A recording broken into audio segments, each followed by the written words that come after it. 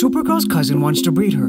In Action Comics 260, Supergirl's cousin, Superman, kisses her while she's disguised to prevent an alien invasion on Earth.